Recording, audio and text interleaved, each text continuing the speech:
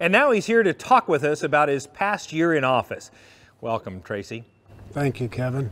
You've had quite a year this past year. Give us a little recap of 2016. Well, 2016 was a wild and busy year for me as NCBA president, and one that was very rewarding as well. You know, we spent quite a bit of time in Washington, D.C. doing legislative work.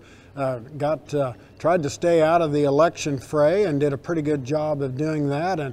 But now we're in the past few months have been working real hard to make the transition to a new administration with some new priorities and finding out how NCBA can best use the new agenda of the new administration to its advantage. So it's been a wild year. We covered a lot of ground, a lot of water under the bridge. Probably the most gratifying thing for me was the ability to get around the country and rub shoulders with a lot of cattlemen, learn a lot. And my takeaway was they are an incredibly resilient lot. U.S. cattlemen have the most positive and greatest outlook of any group I've ever been able to around. And as their president, I was happy to draw strength from that, and it was a very rewarding experience for me.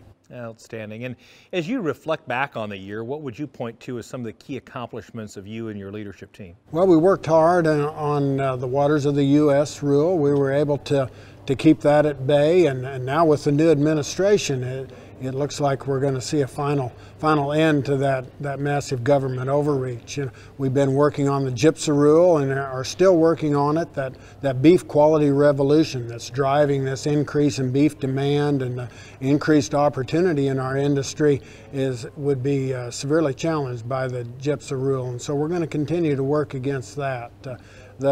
A lot of other issues on the new administrative agenda. We're going to have to be part of the discussion. One of the biggest there is international trade. You know, trade is so very important to our industry. 15% of the value of our product goes overseas, $300 per calf.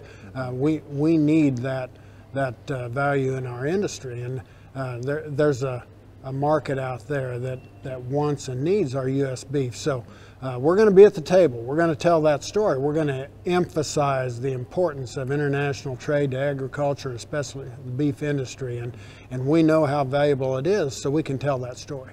You know, a lot of people come to this convention to get a pulse on what the future looks like, and you've had an opportunity to visit with a lot of folks, see a lot of country this last year. What does your crystal ball tell you about 2017 for the cattle industry? Well, I guess 2017 and beyond to me is so exciting. It's hard for me to describe it all, but one of the greatest takeaways that I have from my experience with cattlemen around the country is we have a wonderful crop of emerging cattlemen that are taking their place in our industry. The young cattlemen, these millennial producers, I couldn't be more excited about how they're going to help drive and lead our industry forward. That's outstanding. And one last question, what advice would you give to the incoming NCBA president? We'll be visiting with him just a little later. Well, I'd first say that I have all the confidence in the world in Craig Uden. I know he's going to do an outstanding job. And as far as advice, I would say just dig in, enjoy your time, and appreciate all the help and advice that you're going to get from all the cattlemen around the country. Outstanding. Thank you so much for your year of service, Tracy. We appreciate it. Thank you, Kevin.